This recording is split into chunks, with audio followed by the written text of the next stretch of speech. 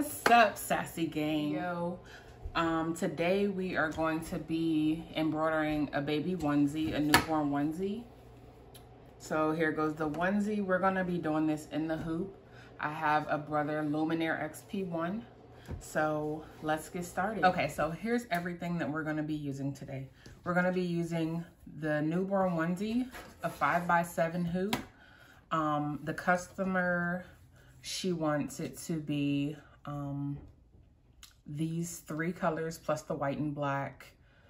And I'll show you guys the picture of what we're going to be embroidering in a moment.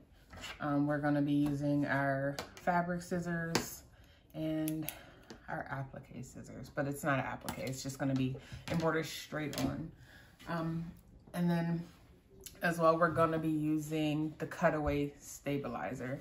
I got this big roll from Amazon. I'm just gonna cut it to measure this 5x7 hoop. So let's go ahead and let's do that now, and then I'll hoop it.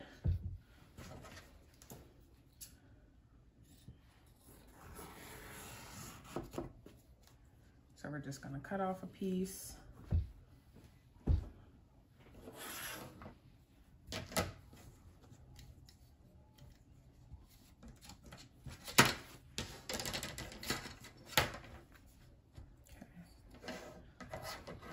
Might be a little bit too big. Let me go ahead and trim it up. I know I'm wasting stabilizer, but it's okay, guys.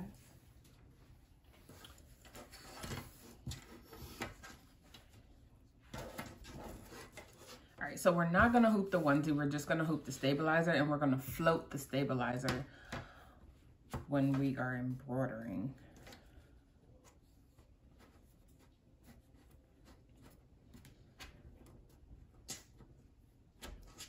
All right, so go ahead and get that in the hoop. And I know my hoop is a little bit junky. That's just from the spray adhesive. But I can, you can just wipe that off. And then we're gonna tighten. We wanna make sure the stabilizer is not too tight. You can also use a double stabilizer depending on your fabric or how thick your onesie is. But today I'm just going to use the single stabilizer. You know what, it is a little bit thin. So let's double this up.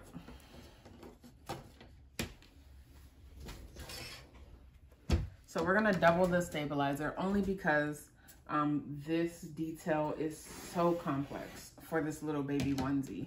So I just wanna make sure we have enough support. All right, so this is everything we're gonna be using today. We're gonna be using the baby onesie, the 5x7 hoop that came with my machine, 2 pieces of cutaway stabilizer because the detail on this little onesie is gonna be so complex, and I want it to be able to hold up and look nice for my customer. And then we're gonna be using these 3 pretty colors and the black and the white. Okay, so we're gonna go ahead and get this stabilizer hooped up.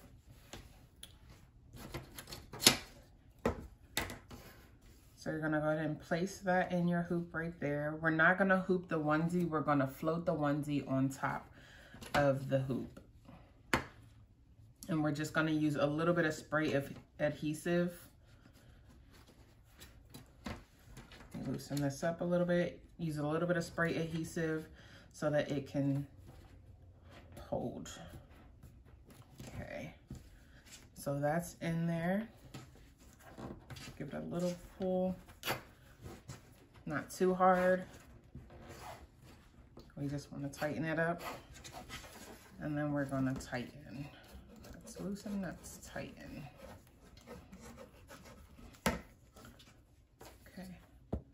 All right, so your stabilizer is hooped. So now we're gonna go ahead. So in order to, because I don't have a multi-needle, I have this, I'll show you guys when I get over there, but I have a single needle. We're gonna have to turn this inside out, and I'll show you exactly how to do that. I like to put a crease in the middle just to get the center point. so little, so cute.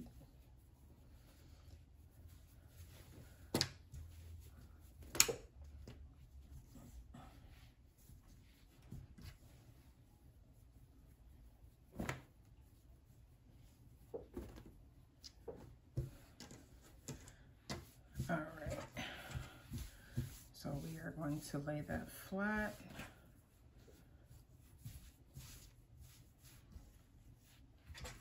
And now we're just going to fold this right in half.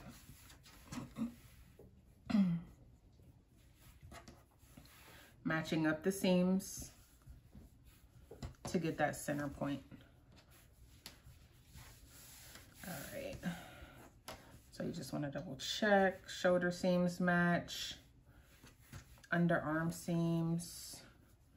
They're matching up. Side seams. Okay, perfect. So now we are going to take our iron and we're just going to press. Let me get the ironing mat.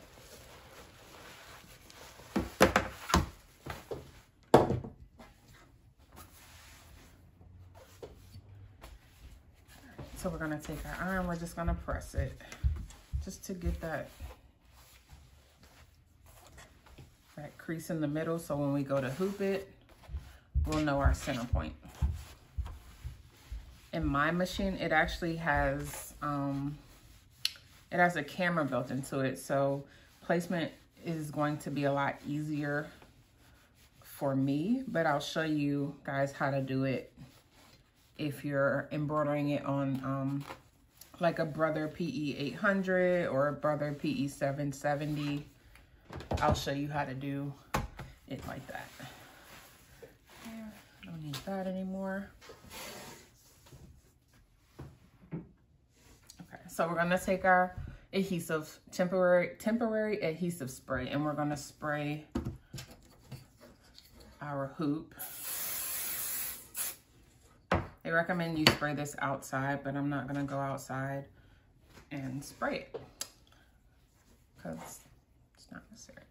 All right, so I like to line up the edge of the collar to the edge of my hoop, go straight down the center seam, and there's 2 little notches. We're gonna line that up just like that, okay, and press that down. Make sure that's nice and flat on there. Pull up half of it and press the other side down. All right, so that way when we are embroidering, all we have to do is pull this piece up and we'll be embroidering on the front side of the shirt. So it's gonna take a little bit of maneuvering and stretching, but not stretching too much. If you want to, you can also go in with some pins and just pin around the edges, and which I probably will just do. So we're just gonna pin along the edges.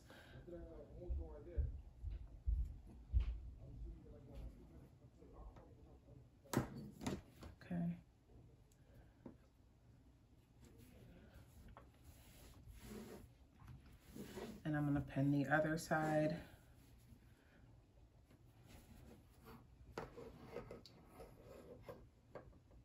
Make sure you pin close to the edges so that your needle doesn't hit your pins. All right, so here we have it. We have 1 pin on that side, and then we have another pin on this side. All right, so now that we are all hooped up, uh-oh, I pinned the sleeve. Let's try to repin.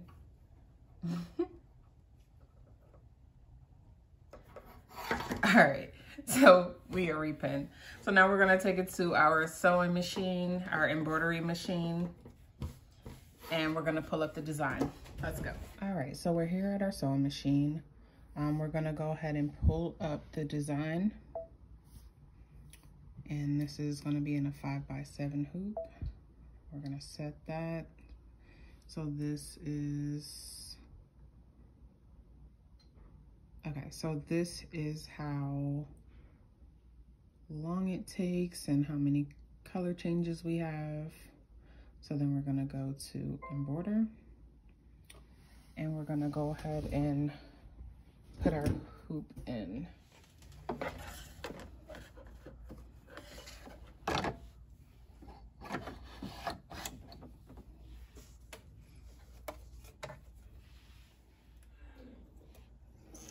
I'm just threading my white.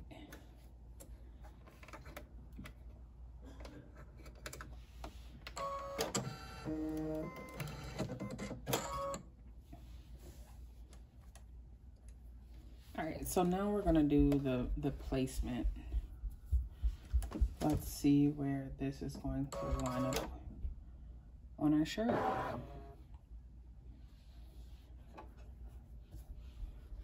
And pretty much, if you guys don't have this feature, you can just trace on your machine. There should be like a trace option. I have the Brother PE600. I don't have the PE800 or any other machine, but my PE600, I was able to like trace the outline. That way you can see like where the top point is and then where the bottom point is. But on here, I'm not sure if it's hard to see. You can kind of see where it's gonna start, how it's going to look. Let me zoom a little bit. Okay, so that's where it's going to start, right here. So the neck part is right here, and it's so small, it's gonna be like, it's gonna take up the entire onesie. So let me pull that down, see how that's gonna look. Yeah, that's gonna take up the entire onesie. But I think it's gonna be cute. Let's see, okay. All right, let's get started. So we're gonna pull the back of our onesie on the other side of the needle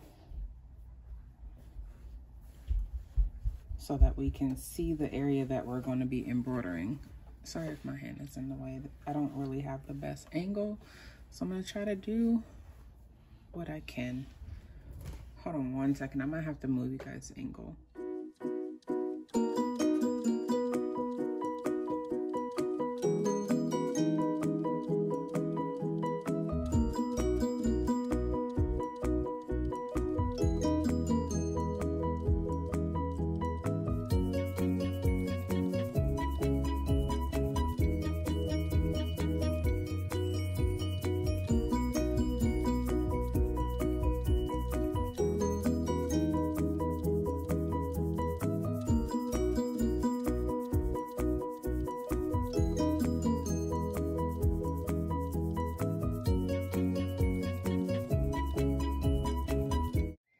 All right, y'all, so just to update, I had my mother helping me record, but it didn't work out how I thought it was gonna work out, because I thought I could record and stitch this stuff out and talk. But y'all, I gotta focus. This little thing is so small, and I'm trying to watch my fingers, so I'm gonna try to do bits and pieces. But you basically want to let, you know, your design stitch out, change the colors. Also make sure you guys just notice your tension. Tension is huge. It can honestly like make or break your design.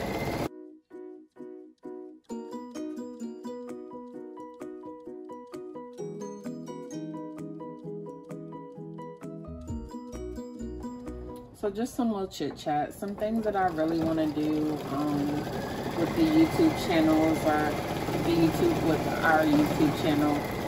It's just like mainly like a how-to videos and vlogs. So a part of the Sister So Sassy is It's me, my sister Mina, and my niece Sassy. So that's where we get our name Sister So Sassy from. I started sewing about 2 years ago. I always wanted to learn how to sew, so people in my family know how to sew, but nobody never wanted to teach me. So I went out, searched for a sewing machine. It's a funny story. I'm gonna have to tell you guys that story when my sister was with me, but anyways, we ended up just going to Joann's, and that's when I found out about Joann's. So we ended up going to Joann's. I seen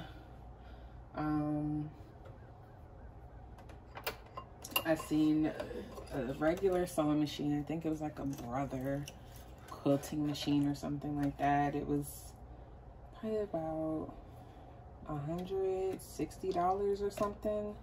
Got that, brought it home, hooked it up, started sewing, started making like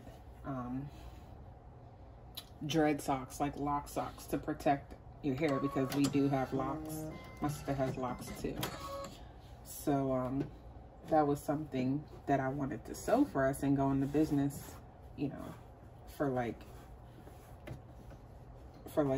lock socks.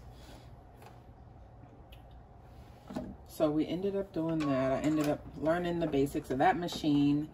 And the funny part about that is, like, I outgrew that machine within 2 weeks. I outgrew that machine within 2 weeks. Took it back.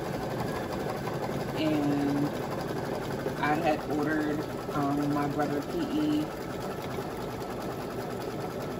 400, PE 600, yeah, PE 600. And that's when I got into embroidery. And so that machine goes up to a 4x4.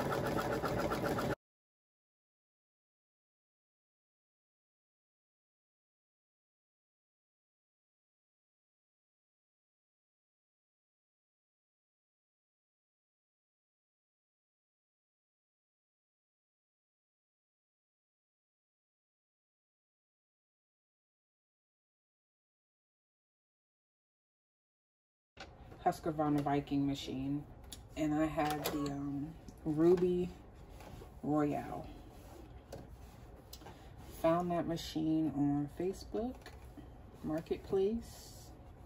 It's a really good machine, but I just kept having like tension issues and like thread breakage, and it would frustrate me to the point where I was just like, I don't want to do it anymore. But I had that machine. I got that machine like the start of the pandemic of 2020.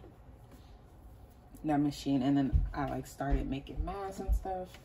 So that machine, you know, helped us out, make us a lot of money. And with the money that I made from that machine, I bought this machine.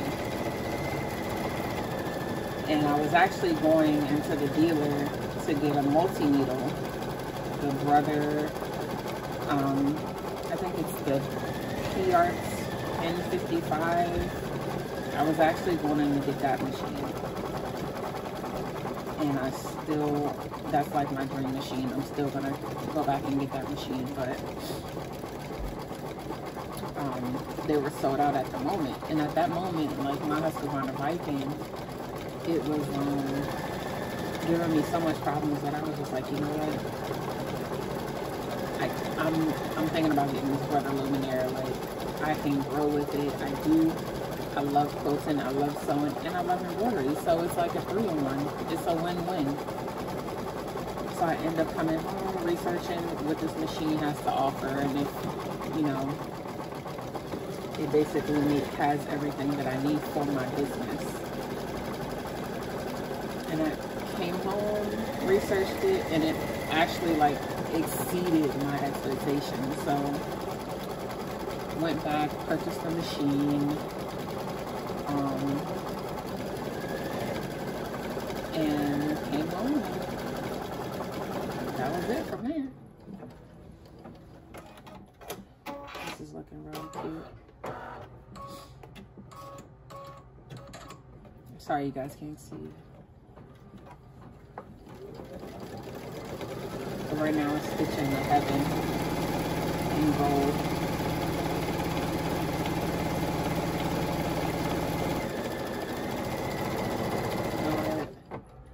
Let me slow the machine down a little bit because right now it's going at 1050. Let me put it at 900. This is a really complex design. It's still gonna go fast, but it's not gonna go as fast. And I'll be able to see a huge difference.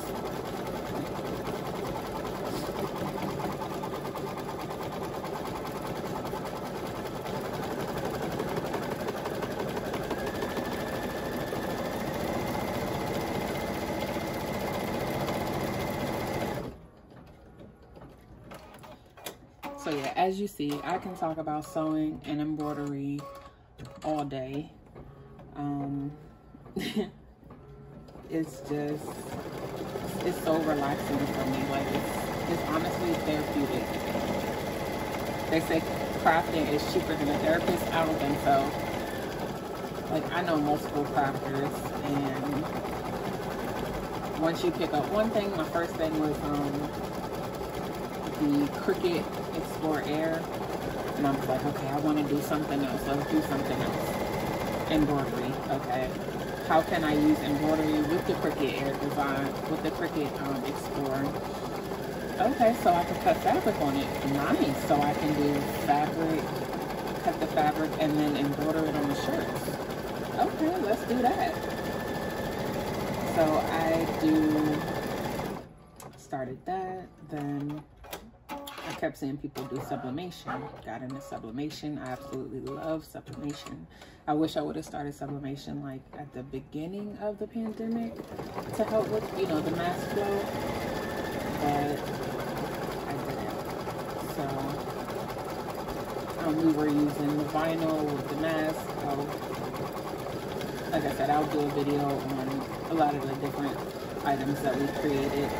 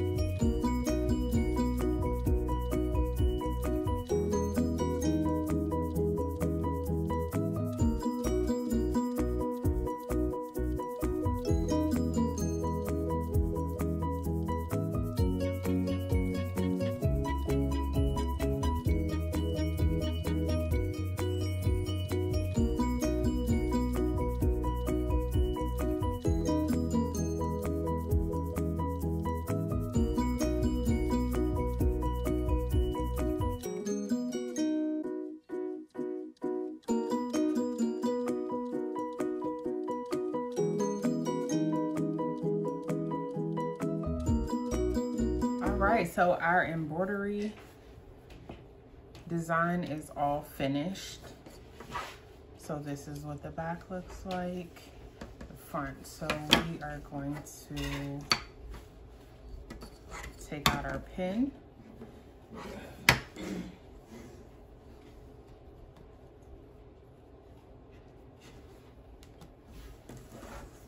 And unhoop it.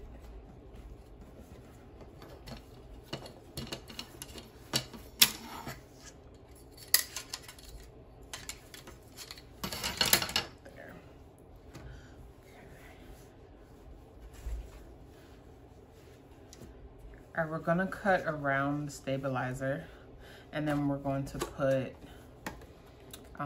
some Silky Tender Touch on the back of the design so that it doesn't scratch the baby or anything like that. So right now I'm just gonna cut right around it.